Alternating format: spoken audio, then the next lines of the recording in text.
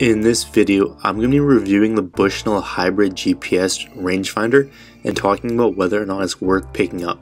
So what we're going to be covering in this video are my first impressions of the rangefinder, how it actually performed, what was the quality like, some pros and cons, and also the best place to buy. So if you just are looking for the best and cheapest place to pick it up, I will leave a link down below. At the time of the video, that was the best place we could find it, so you can go ahead and check out the price if you want. But let's start with my first impression. So I've tried a few of these hybrid rangefinders over the years, and some of them have been kind of hard to use.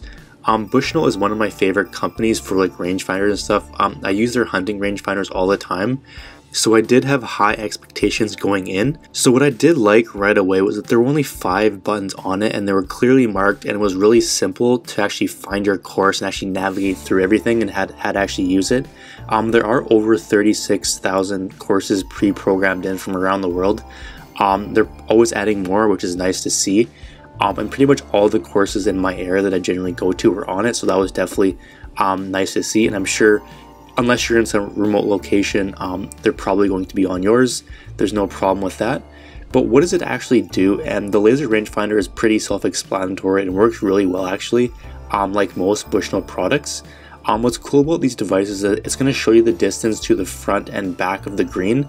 As you can see in the picture there, if you are to look through the scope and on the laser itself, it'll actually give you, the distance to the target. And then it also give you the distance to the front and back of the green, and also show you, the part of the hole itself. That's a pretty cool thing to see, because you get both the laser distance and also the GPS distance as well, which is really cool. And one of the things I also was glad to see was that it had jolt vibration on it, which basically vibrated when you locked in on the target itself. Definitely nice to see that, and definitely is useful.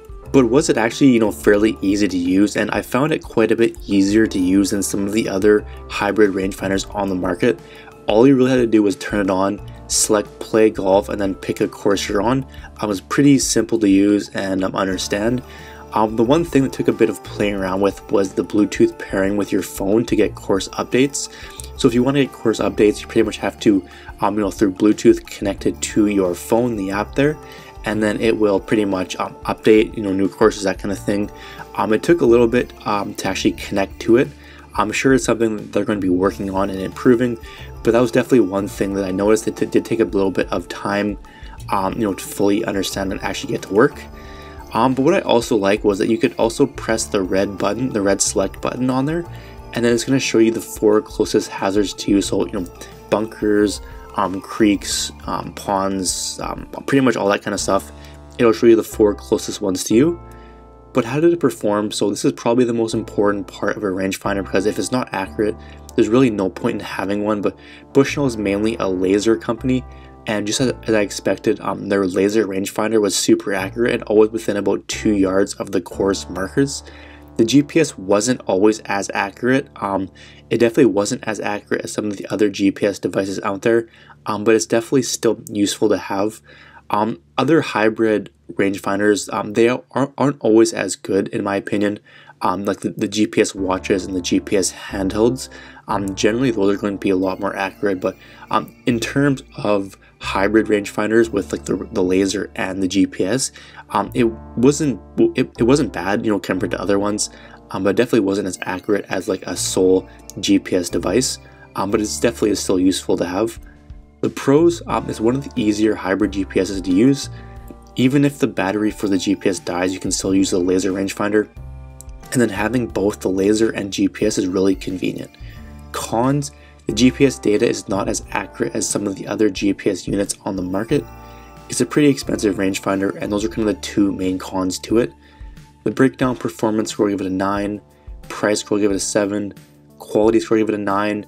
My personal score, an 8.5, which is definitely pretty solid.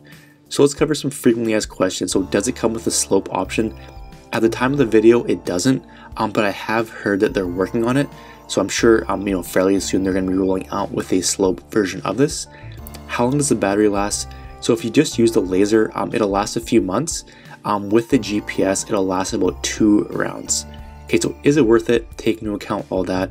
I would say if you're someone who currently uses or you want a laser and a GPS, I definitely recommend this hybrid since it's going to save you time and money. It's not perfect by any means, but I'm fully confident in Bushnell improving as time goes on. I'm not saying it's bad or anything. I definitely, the laser was really accurate. The GPS was fairly accurate. Definitely need some improvement there, but the quality was good, performance was good, and yeah, it's not overly expensive. But the cheapest place I could find it is down below in the description. At the time of the video, that was the best place we could find it, so you can go ahead and check out the current price if you want. And if you have any questions, leave a comment down below. I'll get back to you as soon as I can. And I will just mention our monthly golf giveaway, so if you want to enter in, all you have to do is subscribe to the channel and then comment giveaway down below. Simply do both and you'll be automatically entered. Alright, so that's going to be it for the video. Hope you enjoyed, and we'll see you in the next one.